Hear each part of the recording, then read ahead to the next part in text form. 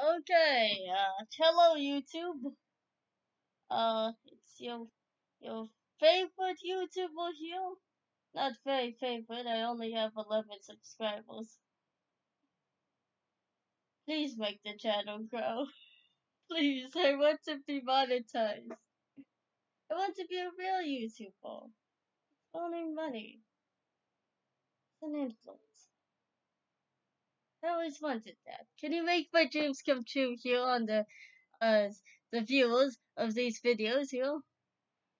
Yeah, from a YouTuber who ends up making a YouTube video that forgot that that they didn't turn on the microphone.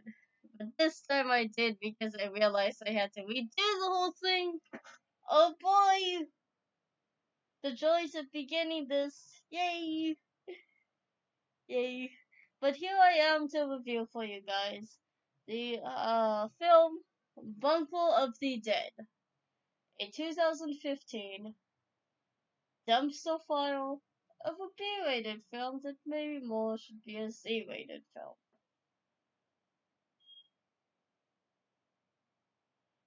I already know, based on what this video is about, Shannon Ruziski might not like me for some time. But hey, if I can actually put the sympathy comment, the sympathy plea, the persuasion that I am an aspie with autism. Don't shoot me. Don't take down my channel, please. Just for this one mention in this video that I'll be uploading to my either both my YouTube channels, Hitler Obsessed or Lisa Stayed, or maybe I'll just upload this to Hitler Obsessed. But I think both will probably be good. Wider audience here. Wider audience on especially on Lisa Stayed than Hitler Obsessed. But the film is really just a terrible film. You got every stereotype known to man. You got racial stereotypes. You got ineptness in the film. You got guys that are about as stupid because they're smart as a bottle of kombucha tea because they're fat boys. You got every conspiracy theory you could love about the Third Reich. Lost Nazi gold. Hitler escaped. Secret bunkers. All the great things for making a good film that ends up becoming a B-rated film. Probably should be more of a Z-rated. To cube, cube ratio for all your math majors out there. I know I'm not a math major. I am a history major. I am a history buff. What am I talking about? Cubed! Yeah, I'm about to also graduate too with my associate's degree, so I know. Give me some comments, congratulate me, like and subscribe, and hit that notification bell there. But yeah, the beginning of the story ends up with, a scene that's going to be shown later on that I will be discussing. But I will show you a clip of it. You can watch it and see what's going to be happening. But then, the video. Because you know from the first clip there how good this is gonna be. We're going on this ride together. We're going on this hellish moment through hell and back. And for God help us. We're going on it together! Is that fun? Camaraderie. Best when it's miserable. It likes company, don't it? Misery. Misery likes company. But yeah, so the next scene is of these two guys. One's named Baba, who's I guess Indian. Bloody stereotype Baba. For an Indian guy, and his German frat boyfriend. I guess Bob was like a foreign exchange student visiting in Germany, and then the German frat boy is, the local, the native college student, And most likely the guy signed up there because, Germany has free to college and university. They don't go through student loan debt. I remember an old sociology professor telling us that, and I swear, the classroom went dead silent. Like, the crickets even went quiet. That's how much nobody liked this comment from the professor made in a college in America, where you have a good feel on most of the students. Oh, and debt for taking out student loans. Yay. But yeah, the guy and his friend, Bob, I don't know what the German friend is, I swear. I mean, he's so dumb that I won't even acknowledge his name and a bloody stereotype, of a German. And I am actually part German. Gotta find this guy, but, maybe a bit what the social justice spoilers would say, problematic. Maybe that's what you call it, problematic. Maybe just more a bit of inconvenience. But yeah, the guy and his friend are like getting sued up, helping doing the test runs of all this expensive, so-called high state of the art filming, capturing, recording, bodysuit camera footage, a camera suit that, this guy's gonna wear. And you believe me when I show you the clips of how up to date it's. Maybe they should have brought Adolf Hitler back, because really in the film it's about Nazi zombies. If you can tell on the front the movie poster what it is, it's Nazi zombies. Two of the best things known to man to make a great B-rated film. And who says that they couldn't have the thirstiest old like they got a long shelf life of 12 years. Great expiration date. Solves world hunger by 12 years. Great. But yeah, so the characters are going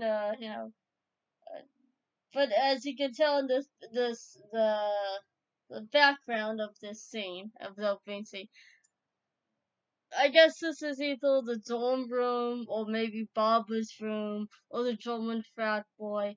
And, it just looks like this stupid conspiracy, theory, got the beautiful mind, I guess, threadboard thingy in the background of one scene. You got the college dorm posters there. And then you got the two frat boys. They're just as stupid as they look. You're gonna be in for a ride when you can see how, the intelligence of this film is. And then one scene, yeah, the, Barbara's sister turns up into the room. I guess she's also a frat boy. Uh, maybe a sorority girl. Not frat boy, sorority girl.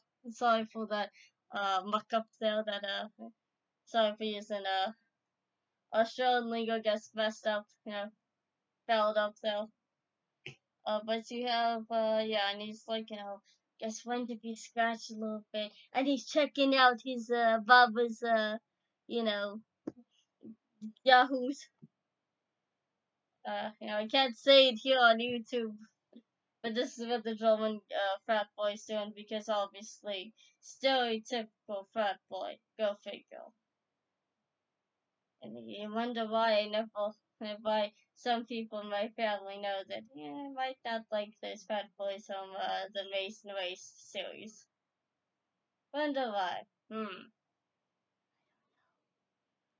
But yeah, so the next scene cuts off onto, after, Bob was, decided to, tell his friend, hey, you're looking at my girls, what, for Yahoo's, for Yahoo's, the boobs. And, it's like, oh yeah, the German friend's like, you want a copy of it? You're dealing with a guy who's just gonna be very genius, Mensa genius level. Maybe more like Apple genius ball level. Maybe. I don't even think those guys at an Apple genius ball all Mensa geniuses. But yet again, you have, then the scene can, changes to another scene, which is, because this film has a found footage film that has large plot holes. They're so large, I have to do a President Trump interpretation. They're so large, you could drive a panther through, shoot off every gun, and still not hit the ends of these plot holes. They're so large, they're big. Have you seen the plot holes? Yeah, there's my stereotypical Trump impersonation.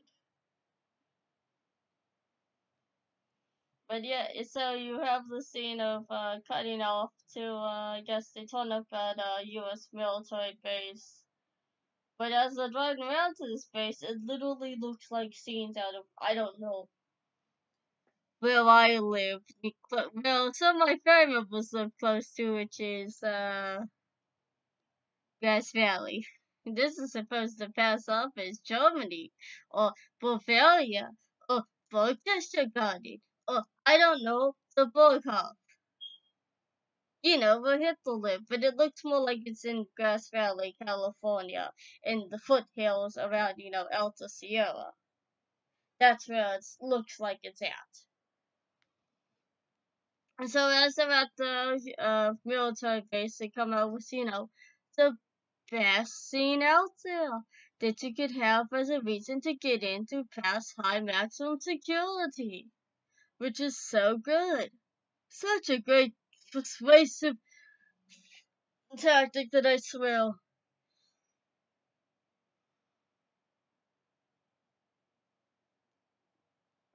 These guys make Adolf Hitler look better in charisma. And yes, he's a very good, charismatic guy. Not a good guy, but, at least he's better than the story they come up with to get into the base, to find this supposedly lost Nazi bunker hidden in the forest of what appears to be, I'm trying to be Berchtesgaden in Germany, in the province of Bavaria, but I look more like I'm in Grass Valley, California. Yeah. Which is the best code as this, so persuasive that you can see it here. And then you have which now the guy hands a pass, and it obviously looks so fake, it's unbelievable. The soldier, who's the guard there, it's like, oh, cool, go ahead, like, take it. I mean, come right in, this is totally legit. Mind blown. I mean, it doesn't look detailed. I got family members that work for government. That I have a good friend. I don't even have to ask her to say, hey, does this look like, something that looks reasonable, legit, maybe persuasive? I know the answer. No, 9. Take it away, Adolf Hitler from Glorious Bastards. But yet again, so they're allowed in. I mean, they end up coming across, I guess, and forgot to bring up this journal, I guess somehow they come across. I'm probably doing more justice by just bringing up this stupid thing, because most of the plot holes are in there anyway, so I'm not holding the story up, and I'm probably doing it more, more, more mercy, more kindness, because I'm a compassionate, loving person, and I don't want to make anything suffer, do I? But yet